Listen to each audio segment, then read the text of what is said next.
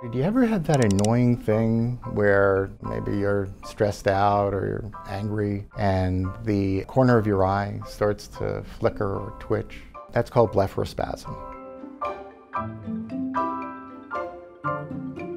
It is very common. Most people, if they have a mild type of blepharospasm, really don't need treatment.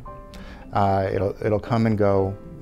It's something you live with. Stress will bring on that kind of twitching. There are many methods for relaxing, and whether that is, breathing slowly or relaxing the muscles in your body or meditating, any of those may be helpful in reducing stress and reducing the frequency with which you get those twitches at the edge of your eyes. Some people have it really bad. It can involve half the face. And the treatment for that, believe it or not, is Botox. Botox is not only for cosmetic uses. There are several medical uses for Botox, and treating severe blepharospasm is one of them.